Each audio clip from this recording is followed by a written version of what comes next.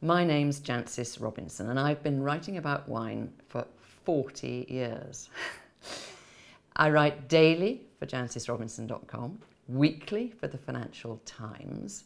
I write a syndicated column that's published every 2 months, and I'm responsible for a heck of a lot of books, including such stalwart reference books as the Oxford Companion to Wine, the World Atlas of Wine, and a massive tome called Wine Grapes, whose subject matter is fairly obvious.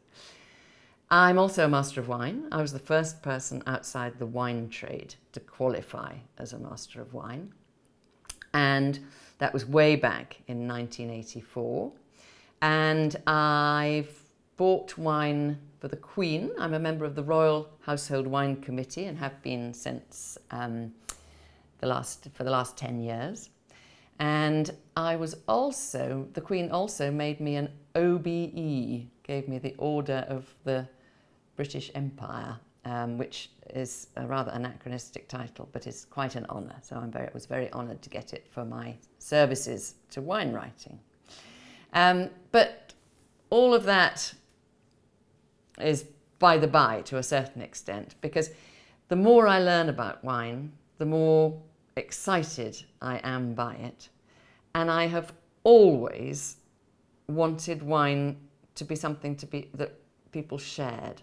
I don't want wine to be on a pedestal as a kind of elitist subject that is rather snobby and difficult to understand. Throughout my working life, I have tried to share information. I see my role as helping consumers know enough to have the confidence to make their own decisions. That's what I see as my life's work.